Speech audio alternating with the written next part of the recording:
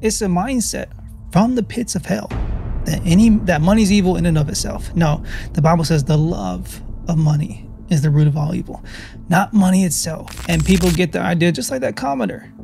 It's like, so if money's so bad, if money's so evil, most people say that they work a job. And if they don't work a job, they're mooching off somebody who does work a job. Oh, you don't want to work a job to earn money because it's so evil. But you'll stay in somebody's house who's working and you're not working. They're paying for your shelter. They're paying for electricity. They're paying for the internet that you're using to write the comment that you wrote to me. I'm not saying this is what the guy who wrote the comment to me did, but I'm just saying, church, there's people out there who are like that. They'll see money as evil and wicked and they'll still work a job. I'm like, okay, if it's so bad, stop working or give me your paycheck. I'll take it. If money's so bad, give me your paycheck. Why are you even earning it? And if you're not earning it, they're mooching off somebody who is earning it. So is money really that evil? Let's be real. The living wage in the U.S. is $25.02 per hour in 2022, or $104,077 per year before taxes. If you want to live comfortably as a family in America in 2024, you need to make six figures if you are the single earner in the household. Much of the church is denying the reality of the new livable wage in America. Let me show you a response. I believe he has good intentions, but I made a video, church, about how a Christian man should work for and aim to make six figures in America, especially if he's planning or already has started a family. That is what a Christian man should do, because we're called to be the provider in the household. And so in 2024, you have most people, most families doing dual income households, meaning the wife and the husband's working. But as believers, we're called to be separate from the world. And traditionally, generally, the man is the provider, the main provider, if not the only provider. And 2024 has definitely changed. And so I'm not going to get on any Christian man who has their wife working for whatever reason. But I believe every Christian man should focus on being, if need be, being able to solely provide and provide well for the whole family. If she can't work for whatever reason, something happens, and you're the only one that could earn that income, we as men of God, are called to be the providers of the house. There's not the wife's role. And so that's specifically what I've been teaching recently on my channel. And a lot of people in the church, a lot of Christians have been coming against it. And so I'm going to read you this comment now from this brother right here. And so he says, not everybody can make six figures. And let me stop that right there. That's already false. Specifically in the context of the video that he's addressing, I'm talking about in America. Maybe it's not possible in some other countries where you're literally enslaved by the government and it's communist dictatorship. You know, if you're in North Korea, yeah, I could see how that could be impossible, making six figures there. But if you're in a Western country, and specifically I'm talking about America, it is possible for every Christian man to make that. What kind of faithless statement is that? I mean, come on, God can do anything. And so if God specifically wants you or calls you to make six figures, and that's in your destiny for you to do that, he wants you to do that. Why is that impossible? He's literally stating it's impossible for that to happen. Not everybody can make six figures. So continuing, he says, no matter how hard they work, some people will not make that. Again, he's in a state of lack, mental lack. It is possible. Every Christian man should be working hard, but the reality is, okay, let's see what the reality is. That's just not the reality for every person. Yeah, currently, but you can work towards that. Be careful, because the enemy can easily twist some hardworking, struggling person's situation and make them think that God has no favor for them. That is not what I'm saying at all, at all. If somebody is struggling by circumstance, and hard times fall on anybody. Hard times can fall on the world. Hard times can even fall on God's people. In fact, hard times fall on God's people a lot. So things happen, bad things happen. We're not promised happy, just lollipop. We're not promised a life of flowers and roses and lollipops and everything is going to go 100% right all the time. No, hard times do fall on good people. So I don't know why he's warning me against this, because that is not at all what I'm teaching. I don't teach that every rich person has God's favor on them and every poor person is lacking God's favor. That is not what I teach at all. All I was teaching in that specific video was that it is possible for every Christian man in America, able-bodied and able-minded, to make 6 figures plus on their own, no dual income. The man alone can make that. It's possible. How is that impossible? All things are possible through Christ. We can do all things through Christ who strengthens us. I mean, I'm going to go over some scriptures. We're going to go over some scriptures after this comment to just, give you guys some hope and just grow the faith of whoever's watching, that it is possible if you are struggling financially to get out of that situation, that God actually wants you to thrive financially. Yes, God wants us to thrive financially. This is a statement that I'm going to be accused of as being a prosperity gospel teacher. No, God does not want you to be in poverty. God doesn't necessarily want you to be rich, filthy rich either. And you see how these terms come together from the world? People associate filth with wealth. They say filthy rich. This is all brainwashing. All of it is brainwashing. Not every rich person is filthy and evil and wicked. This is all brainwashing, goes back to Hollywood and everything. You see in all the Disney movies, like all the rich people are just messed up, have bad character, evil. It's not like that. There were men in the Bible, good men of God who were wealthy financially. Boaz, wealthy man of God. Job, wealthy man of God. And in fact, it was the devil who attacked Job and attacked his finances and brought poverty to Job. The devil attacked Job in multiple ways, physically, mentally, emotionally, and his finances. The devil brings poverty. God allowed it, but the devil brought it. So folks, God does not want us to be in poverty. Why? That doesn't make any sense. That's like saying God wants us to be sick and have diseases. No, God doesn't want that. That's like saying God wants us to just fail in all our relationships. No, God doesn't want that. God doesn't necessarily promise us a good life either, but he doesn't want us to just suffer just for suffering's sake. That's silly. The devil brings death, sickness, disease, all that type of stuff. The devil brings that. God can allow it and use it for his purposes, but it comes by the devil. It's almost like saying, hey, God wants me to have cancer. What? He may allow it, but it's like God doesn't want us just to be sick. Like it's silly to say something like that. It's the same thing as saying, God wants me to be broke. So then he says, you should obviously want to do better, but this new era is strategically set up to financially cripple everyone, including Christians. And that's my point. The economy is really bad. That means we need to make more money because the economy is so bad. Is judgment? I don't know what's going on with his theology right there. I think that's just his own theology, his own thinking that the economy is so bad that it's God's judgment on. This is confusing. Like, what is he saying? It doesn't mean hardworking Christians who don't make 6 figures have failed. And I'm not saying that. Nobody said that. The economic goalpost is constantly being moved. Yeah, because inflation. So we need to constantly improve our financial area of our lives because inflation is constant. The economy is constant and things just seem to be getting worse. Focus on living fully for Christ. Amen. I teach that. I recommend that. I'm not saying anything against that. Don't let money become a stumbling block for you. And so what he's doing is a lot of mind reading. He's trying to read my mind and trying to think and states what I believe and what I think. He thinks he knows what I'm thinking about money and that I'm not putting God first. And he's insinuating all this type of stuff, but he doesn't even know me like that. Steward your money well and live for spiritual things, not carnal. See, he's just assuming. And what did they say about assuming? Assuming makes an ass out of you and me. So it's not good to assume. It's not good to mind read, to think you know what somebody's thinking when you don't. All I'm saying in that video, it's like, you see the connections there is poverty consciousness. For me to motivate my brothers and sisters in Christ in this hard economy, which he's admitted, it's crippling. It's becoming crippling. And I'm trying to motivate my brothers and sisters in Christ to earn more finances so that they don't have to be crippled, so that you don't just sit by and let time pass by and let your financial situation get worse and worse and worse. And I'm motivating the church to do better, to actually put in that work, to grind. We're men. That's what we do.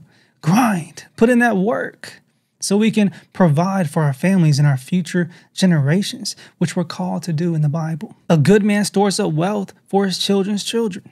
So we're called to think about our future, be smart, to be wise as a serpent, harmless as a dove. Be smart about your finances. save up, store up wealth. Not so you can take it with you to heaven, because you can't take your wealth with you to heaven. Not to sin to attain that wealth, not to put wealth as your number one priority, but we're called to steward our finances correctly, to think about our future generations so that we can hand down the value that we created in this life to our future generations. This is what a wise man of God does. He's smart with his finances. He stewards it, and then he constantly increases his skills and his values and his wisdom to be more efficient in earning money. So you can earn more money in less time. Wise men in general have wealth because they can use that wisdom to earn and create value. With wisdom comes the ability to earn and create value efficiently. And so that's a big reason why I believe with Solomon's wisdom came wealth. Solomon asked for wisdom, but God gave him wealth. But essentially, I think these two things are very co-entangled. With wisdom can easily come wealth. And so I ask God for that first, wisdom. And if wealth comes my way, praise God. Praise God for that. But you see that guy's comment when I read it, and when you read it, you might think of this scripture right here. This is what it reminds me of perfectly. Matthew 8:23-27. And when he was entered into a ship, his disciples followed him. And behold, there arose a great tempest in the sea, insomuch that the ship was covered with the waves, but he was asleep. And his disciples came to him and awoke, saying, Lord, save us, we perish. And he saith unto them, Why are ye fearful, O ye of little faith? Then he arose and rebuked the winds and the sea. Jesus is amazing. He's Yahweh. He's God. He rebuked the winds and the sea, and there was a great calm. But the men marveled, saying, What manner of man is this? Jesus is God. That's what type of man he is. 100% God, 100% man. That even the winds and the sea obey him. And so Jesus looked at his disciples who were in fear of dying, of perishing, and say, O ye of little faith. O ye of little faith. Why are ye fearful? And that brings me to my next set of scriptures, family. This is so good. I hope you're enjoying this. This is Matthew 17, starting with verse 14. And when they were come to the multitude, there came to him a certain man, kneeling down to him and saying, Lord, have mercy on my son, for he is lunatic and sore vexed. For oft times he falleth into the fire, and oft into the water. And I brought him to thy disciples, and they could not cure him. And Jesus answered and said, O faithless and perverse generation, how long shall I be with you? How long shall I suffer you? Bring him hither to me. And Jesus rebuked the devil, and he departed out of him. And the child was cured from that very hour. Then came the disciples to Jesus apart and said, Why could not we cast him out? And Jesus, this is an important part. Watch this. All of it is important, but this is the real meat that I'm trying to convey right here. And Jesus said unto them, Because of your unbelief, for verily I say unto you, if ye have faith as a grain of mustard seed, ye shall say unto this mountain, Remove hence to yonder place, and it shall remove. And nothing shall be impossible unto you. I'll repeat that. And nothing shall be impossible unto you. You can move mountains with that faith that's as small as a grain of mustard seed. And you shall say to this mountain, Remove hence to yonder place, and it shall remove. And nothing shall be impossible unto you. Does this remind you of another scripture? I can do all things through Christ who strengthens me. Now going back to this comment that I just showed you, you're going to see how these scriptures tie into what he was saying, how he came at it. Now let's read this again and compare this to the scripture. Not everyone can make six figures already, O ye of little faith. And look, I'm not trying to son you. I'm not trying to take you down. This is just a rebuke. If you're watching this, this is a rebuke. You can compare this against the scriptures. This is a lack of faith. He's lacking faith here. I don't know what's causing it. Maybe, somebody can try to go on an endeavor to maybe get a better job, or maybe start a business and they ended up not succeeding for whatever reason. Or they don't believe in themselves, so they don't have the faith necessary required. He's coming at it from his lack of faith. He's saying, not everyone can make six figures. In America, as a man, able-bodied and able-minded, it is possible. You can move mountains. You can move mountains. Mustard seed of faith. Moving mountains. What does that mean? Does that mean literally moving mountains? I mean, I don't think so. But basically what it means is anything that you can think of that doesn't go against the laws of physics in this world, you can achieve it through the power of God. If it's in his will, you can achieve it. And yes, it is in God's will for some of his children to make six figures plus, even millionaires, even multimillionaires. I believe that. He wants good things for his children. And that includes in this world, you cannot neglect the physical.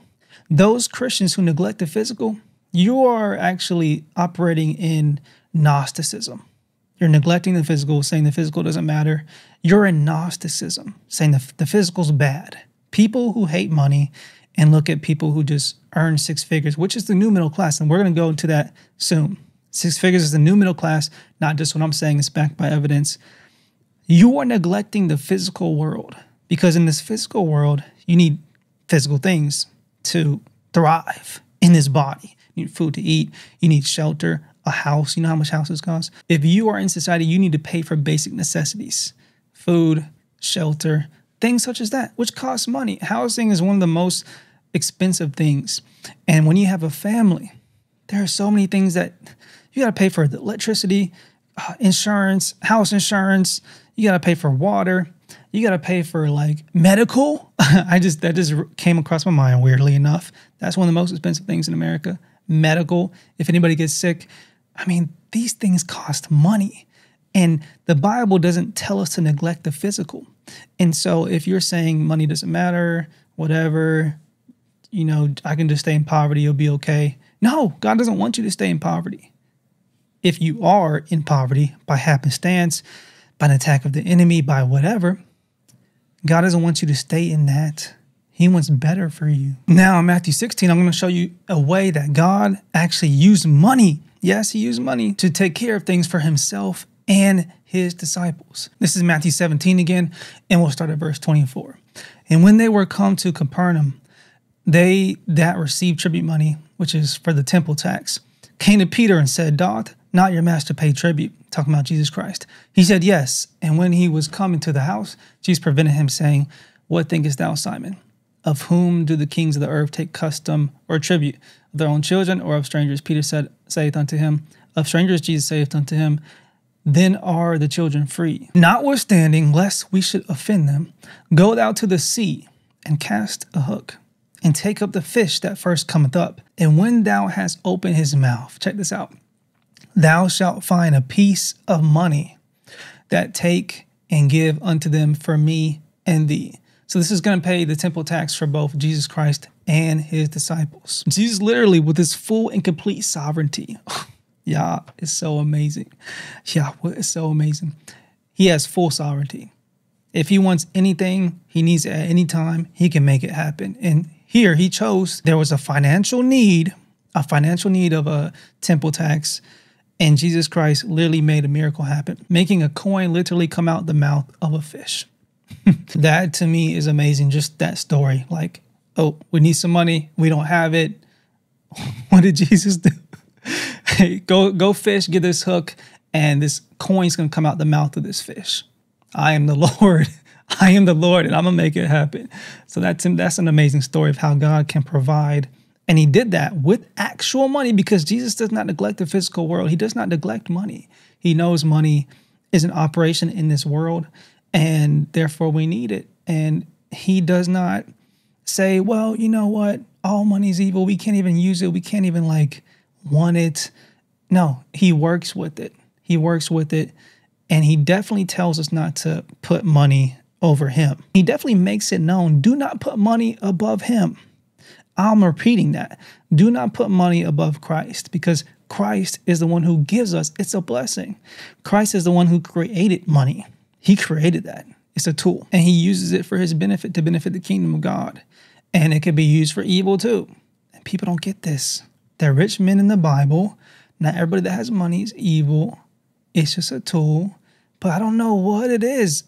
It's a mindset from the pits of hell that money's evil in and of itself. No, the Bible says the love of money is the root of all evil, not money itself. And people get the idea, just like that commenter. It's like, so if money's so bad, if money's so evil, most people say that they work a job. And if they don't work a job, they're mooching off somebody who does work a job. Oh, you don't want to work a job to earn money because it's so evil. But you'll stay in somebody's house who's working and you're not working. They're paying for your shelter. They're paying for electricity. They're paying for the internet that you're using to write the comment that you wrote to me. I'm not saying this is what the guy who wrote the comment to me did, but I'm just saying, church, there's people out there who are like that. They'll see money as evil and wicked, and they'll still work a job. I'm like, okay, if it's so bad, stop working or give me your paycheck. I'll take it. If money's so bad, give me your paycheck. Why are you even earning it? And if you're not earning it, they're mooching off somebody who is earning it. So is money really that evil? Let's be real. Don't be a Gnostic where everything that's physical is evil. No, that's Gnosticism. We're Christians. We don't neglect the physical world. We're here for a reason, and we're here for a reason. That simply is what it is. God has us here for a specific reason, for his purposes. And we are not to neglect the physical world. But we should operate in this physical world and use the resources that we have to give God glory while we're here. Here we go. Here's another uplifting story that will give people hope who may be lacking. And also going to show that God provides and he cares about our physical provisions. Check this out, Luke 5. This is another miracle that Jesus did. And it came to pass that as the people pressed upon him to hear the word of God, he stood by the lake of Gennesaret and saw two ships standing by the lake, but the fishermen were gone out of them and were washing their nets. And he entered into one of the ships, which was Simon's, and prayed him that he would thrust out a little from the land. And he sat down and taught the people out of the ship. And when he had left speaking, he said unto Simon, launch out into the deep and let down your nets for a draught. And Simon, lacking faith, answering, said unto him, Master, we have toiled all night. This is what the disciples did for money. They were fishermen. They were working to earn money because they knew it was necessary to live in society. This is what they did, their jobs. Fishing, that's how they earned money. But Simon said, we have toiled all night and have taken nothing. Nevertheless, at thy word, I will let down thy net. And when they had done this, they enclosed a great multitude of fishes, and their net brake. They had so many fish in the net, they couldn't even hold all the fishes, right? And they beckoned unto their partners, which were in the other ship. They called over another ship because they had so much fish they had caught. So like, come on over, we need help. That they should come and help them. And they came and filled both the ships, overflow of abundance. And this is, again, fishermen is what they did to earn an income. So God literally provided them finances, indirectly helping them catch fish. But catching fish is what they did for income. So the Lord Jesus helped them catch this multitude of fish. They can end up selling it, all that fish, and make a good amount of money from that one day's of fishing. I don't know how much that could last. Maybe a whole month's worth of work in that one evening or that one day. And they came and filled both the ships so that they began to sink. I don't know. Did they lose all the fish that they caught? I don't think they did. I don't think God would do that miracle and then they just lose all the fish they caught. But the point is that the Lord helped them on their job, what they did to earn money. The Lord provides. This was a literal miracle of provision, showing how God can provide. So God does not neglect our physical needs. If we need money, God can help provide. I showed you two different scriptures directly with the miracle, showing how God cares for his children. He cares for human beings. He cared for his disciples, that he will provide for them financially. And so God himself does not think money is evil. He doesn't think it's bad. I mean, he can use it, and he did use it, and he will continue to use it to bless his people. But he also knows that too much money in the wrong person's hand, in the wrong character, it will corrupt the person. Just like, I don't know, if I'm a little kid and I have this really powerful weapon, I have a shotgun and I'm 5 years old, that's going to be dangerous. It might even corrupt me. And like, oh, let's play. Don't mess with me. I got a real shotgun. Don't mess with me, Jimmy. That's my toy. But yeah, God knows what we can handle. And he does definitely use money to bless us, for sure. Directly in the Bible, directly in scripture, showed you right there. And now I'm going to show you how what I've been saying matches up with the facts, the economics of society. The livable wage you need today, it lines up with what I've been saying. And I haven't even done this research before I've been making those videos. I just made that choice. You need basically 6 figures if you're the sole income earner in your household. It was something that I just came up with on my own, but I actually Googled it and it lines up pretty succinctly. So what is a living wage? Definition, history, and how to calculate. The term living wage refers to a theoretical income level that allows individuals or families to afford adequate shelter, food, and other life necessities. The goal of a living wage is to allow employees to earn enough income for a satisfactory standard of living and prevent them from falling into poverty, which is what we don't want. Economists suggest that it should be enough to ensure that no more than 30% of the income gets spent on housing. The living wage is often substantially higher than the legal minimum wage. Makes sense. The minimum wage is $7.25 where I'm at in Georgia. That is not a living wage. The living wage at the federal level was $25.02 per hour for a family of 4 with 2 working adults at the close of 2022. 2 years ago, by the way. Inflation is crazy right now, so it's probably more. The last year for which statistics are available. 2 working adults earning $20 an hour each, or $41,600 a year, wouldn't reach this threshold to adequately support themselves and their 2 children. This is the economic facts. The economic facts. And it's accounting for 2 incomes. It's accounting for 2 incomes, a household of 4, 2 children, a family. So if it was just a single income household, double that. $50 per hour is a livable wage for just a single income household with a family of 4, which is 6 figures. A living wage is a socially acceptable level of income that provides adequate coverage for basic necessities such as food, shelter, child services, and healthcare. The living wage, my voice is all raspy right now. The living wage standard allows for no more than 30% of income to be spent on rents or a mortgage, and is sufficiently higher than the poverty level. The concept of living wages dated back to early America when workers demanded higher pay. The living wage shouldn't be confused with the minimum wage, which is the least amount of money somebody can earn as mandated by law. Supporters of living wages say they boost productivity and employee morale. Critics argue that they can hurt the economy and force corporations to reduce hiring. The consensus is that a living wage provides individuals with enough income to support themselves without falling below the federal poverty line. It gives workers and their families the means to maintain a decent standard of living so that they can afford housing, healthcare, food, education, regular savings, other necessities. Is this too much to ask? No, this is a living wage. If you're not making a living wage, you're making an unliving wage, which is essentially poverty. If you're not making a livable wage, it's not a living wage. You are in poverty or close to it. You can say that maybe. The ideal of a living wage isn't new, but it became a hot topic following the Great Recession.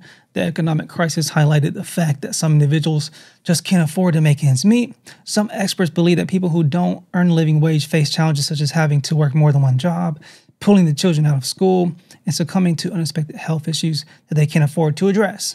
And so if a health situation comes up, and you don't have the finances to take care of that, you're not earning a livable wage. The living wage in the U.S. is $25.02 per hour in 2022, or $104,077 per year before taxes.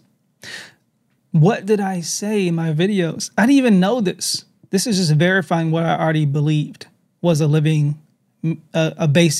good wage to earn for a family, a minimum. And this is verifying exactly. If you want to live comfortably as a family in America in 2024, you need to make 6 figures if you are the single earner in the household. This is accounting for the average of all the cost of living in America. So if you live in rural Kansas, you might be able to decrease that by half. You only need $50,000 household income to earn a livable wage. If you're in the country in Kansas, where it's not as expensive. But if you're in San Francisco, you need to double that, $200,000.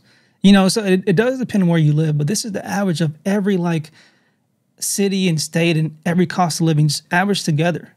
And so that's what I'm going by, the average. So it says each adult would have to work 52 weeks a year, earning $52,000 for a 40-hour work week. That's an increase from $24,616 in 2021. And so this is 2022 now. So you can even raise this. You can even raise that. So the living wage in 2024 is probably more like $115,000. Probably more like that. So probably even above what I said earlier, 100,000. And it's only rising. It's only rising. Look at this. The federal minimum wage, which is still this in Georgia where I live, $7.25 per hour. Yo, let's get a calculator just so I can show you how much that is per year. 7.25 times 40. $290 a week. Oh my goodness. This is so bad. A federal minimum wage is not a living wage. It's poverty. It is poverty in any state, Now let's multiply that times 52. $15,000 per year is the minimum wage in America. The federal minimum, that is. So it does vary depending on state though. So in California, it's saying that it's $15 to $16. Now I think in 2022 or 2024. And that's still bad for California. It's still horrible. A minimum wage is not the living wage. Again, it's not the living wage. So check this out. What is the living wage in the U.S.? The living wage in the United States is $25.02 per hour in 2022. This varies by state, which I was saying earlier. The highest livable wage was for Massachusetts in 2024, $128,000. Mississippi, if you're Mississippi, the lowest living wage is $80,000. So again, if you're the single income earner in your household, and you're in the cheapest state, you must earn at least $80K a year to be earning a livable wage. $80K per year in the cheapest state. In the cheapest state. Now, this is a graph which is a little bit different. Middle class is a little bit different than the livable wage. They calculate it a little bit differently. It's just like the middle of the earners. They just calculate the middle of the statistics of the earners in America. And so this is going based on different cities. The lower end of middle class in California is $113,000. The upper end is $339,000. And so it changes and it varies based on the city, of course. Frisco, Texas, about $100,000. The cheapest on this list is Carmel, Indiana, $86,000, which is the lowest middle class on a specific list. Single income earner, if the man's earning all the income, $100K, at least 6 figures per year. Dual income, $50K per person. But I'm speaking for a single income earner because, again, we cannot depend on our wives to continue earning for the rest of our lives. That should not be the goal, as God has called us to be the provider. If you're currently in that situation, you're not less of a man. You're not, This could happen to me too. I might meet a woman, we get married, and I'm not earning 6 figures yet, and so we both work. But my goal is for that not to always be the case. I'm going to be working and creating more value, getting more skills, becoming more wise so I can end up earning 6 figures plus on my own. Because I don't want her to always be working for the rest of my life, for the rest of our lives, especially when she's raising the child. Like, I don't want that to be the case. And for whatever reason, if she can't work, I got to still make the bread. It's all me as a man, as a provider, as a protector. It's what God has called us to be. And so we shouldn't look at our lives like, oh, my wife's always going to be working. It's always going to be dual income. No, this is what society has become. But society is not on God's values, on biblical values. And that's why the American family is so messed up, because we haven't stuck to biblical, traditional values. We think, oh, time's changing and we just need to switch up everything. We need to switch up how we do everything just because time is moving forward. But since when did time define truth? And since when did time define that we should change different things? If it's not broke, don't fix it. Women overworking themselves, not doing what God designed them to do, not being in their soft girl era, not raising children and being homemakers and taking care of the house. Not saying a woman can't earn money. She can. Actually, the Proverbs 31 woman is an entrepreneurial-minded lady. That's what a Proverbs 31 woman is. But a woman's not meant to go out all the time, go in an office job or, just working 40 hours per week, going out and just leaving the home and doing that 40 hours a week, every single week. That is not what a woman is designed to do. I'm telling you. So us as men, we have to prepare ourselves. If you're not there, don't beat yourself up, but we have to prepare ourselves to get to that point to where we can provide for the whole house on our own without our wife doing it and helping us. Eventually, we got to prepare for that. May the Lord keep you saints and continually bless you always and shine his face upon you. In the mighty name of Jesus Christ, amen.